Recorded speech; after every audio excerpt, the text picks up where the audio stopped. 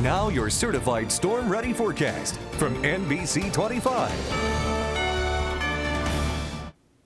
Well, it is December 1st, and it is meteorologically the beginning of winter. Yes, December 1st, according to meteorologists and climatologists, we classify it as a winter month, and it certainly felt like it this morning. As we take a live look outside right now, there isn't any snow to be seen in Frankenmuth via our NBC 25 Skycam.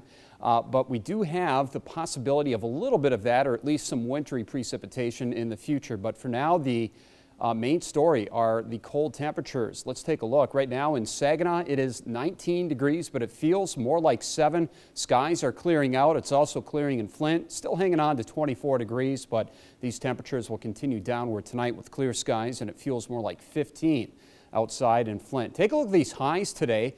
34 in Burton, 32 in Auburn. You might be saying, when did this happen? Well, it probably happened when a lot of you were sleeping. These occurred by and large just after midnight, but that cold air, the 20s that we had for highs up in Harrison and West Branch, continued to sag southward throughout the day, and temperatures will continue to go downward with those clear skies tonight towards the lower teens in most areas, and I think we might even be 5 to 10 degrees colder in Gladwin and Standish than what our model is implying. So that means some single digits for you. Highs tomorrow getting close to the freezing mark in most areas. And then tomorrow night, not nearly as cold with more cloud cover and a south wind. We'll go with upper 20s. And then as we head into Wednesday afternoon, highs will get a little bit closer to our average, which is in the upper 30s at this time of year, falling just a few degrees short of that. In terms of precip, we're not expecting anything for tonight. Tomorrow morning looking clear as we head into the afternoon. Just a few extra clouds moving in. But a little disturbance in the upper levels may trigger some wintry precipitation, possibly a few flakes of snow, but we're actually more concerned about freezing drizzle very early on Wednesday morning.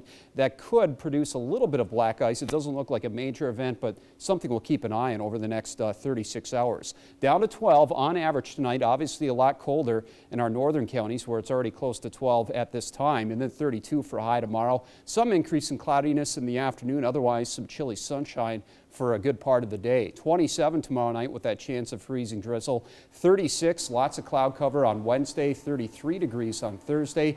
And then we have a little bit of a moderating trend. Our average high in the upper 30s at this time of year, and we'll get close to that on Friday and into the low 40s with no snow in the forecast over the weekend, but possibly a rain-snow mixture on Monday.